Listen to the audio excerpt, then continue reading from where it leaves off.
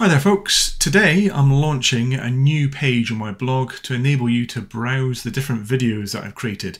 I've now got over 150 different videos, and for each of those videos I have an interactive 10-question multiple choice quiz. And off the back of completing that quiz, you can get yourself a lovely certificate. So we're going to have a look at that today. So if you jump across onto damobard365.com/YouTube, you'll be presented with the following site. And if I have an interest in connectors on Copilot, for instance, you can see I've got two videos that relate to that capability. Either one where I directly create a connector for Ticketmaster, showing you how you can get events from that API, or another where I create a connector and then bring that into a flow, into an app, and also finally into an agent. It's a films database connector. Again, very interesting if this concept is brand new to you. But the great thing about this is, not only can you play the video directly from those cards like so, you can also take a quiz. And if I take the quiz on the recent video I've done on Ticketmaster, you'll see I can go through and easily choose the answers to those questions. So what's the main advantage of using a custom connector in the Power Platform? It allows you to connect to APIs that aren't supported by default connectors. Now, if you're not sure about the answer to that question, you can simply click on Watch This Part, and it will conveniently pop open the video in the spot where you'll find that answer. Now, I'm going to work my way through this quiz, choosing those answers as I go. And as we work our way through the content, it's worth pointing out some slight typos. For instance, co-pilot. Well, it was a language model. All of these questionnaires are generated using AI, a prompt, and the transcripts from my actual videos. So I'm going to show you how I can use VS Code using GitHub Copilot to make changes to that code, and then we'll make sure we get this page up to date and remove all those co-pilots from my quizzes. So why is it important to be in the same environment in Copilot Studio as when you created the custom connector? Well, clearly it's to ensure the custom connector is available to use within the agent. Generative orchestration. It's the language model that orchestrates the topics and actions. The should prompt user will continuously prompt the user for a value until one is provided, albeit it does have a retry value, I think by default of 3. If you're not sure about what ISO 8601 is, make sure you search my videos for dates. I have a good video on dates there. Why might you want to disable general knowledge? We're specifically ensuring that the agent only uses data from the custom connector. And then finally, what can we see on the activity tab? It's the plan that's been put together by the agent. So as I submit that, you'll see that I get a score, currently 100%, 10 out of 10. You can optionally put your name on there, and then when you download the certificate, a PDF is generated. It gives you the ability to click back into that video if you want to watch it back in the future. But also you have your score, you have your personalized certificate with your name, and then you have those quiz answers in case you ever want to refer back and refresh your memory. Now back over on the site, you have the ability to also share a tweet. Is anyone still using Twitter? Maybe let me know. I could add in additional capability to share on other platforms. You also have the ability to copy the quiz link like so. And with that link, if you paste that into your browser, you'll see that it includes a video ID in the address. And when you click on that, that takes you straight back into that exact video.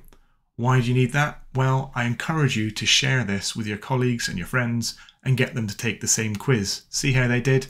Allow them to get a certificate, add it to your CPD. Let me know what you've learnt from my videos. Of course, at any point, if you want to watch that whole video, you can play the video, or if you want to go back and browse back to all videos, and then we can go and search for that dates video that I mentioned. And you can see here, effortlessly format dates and get specific days, a Power Automate solution.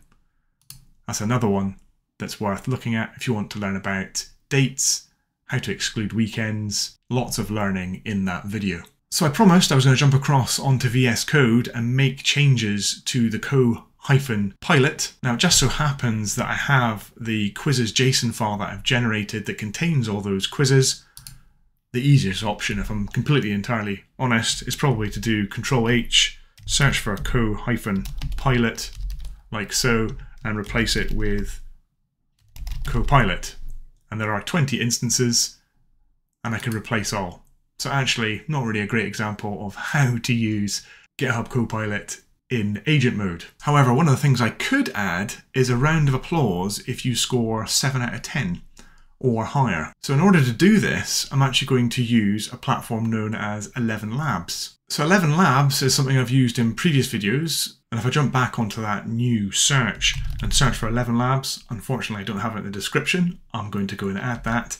But if you search for PowerPoint, you'll see these lovely 2 videos. This is well before we had Copilot as we know it. I generate a PowerPoint presentation, but also a transcript and text-to-speech. So if you want to hear ElevenLabs version of me, you can watch this very short 3-minute video on the left-hand side, or if you want to see how I built that process, watch the video on the right-hand side here. And so one of the cool features of ElevenLabs is the ability to create sound effects, and I'll include a link in the description. But if I asked for a drum roll followed by a rapturous round of applause and hit generate, if I hit the play button,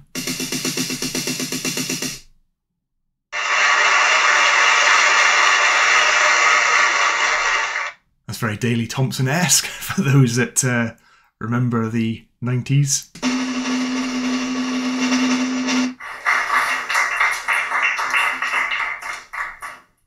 I quite like the 3rd version that we have here, so I'm going to download that.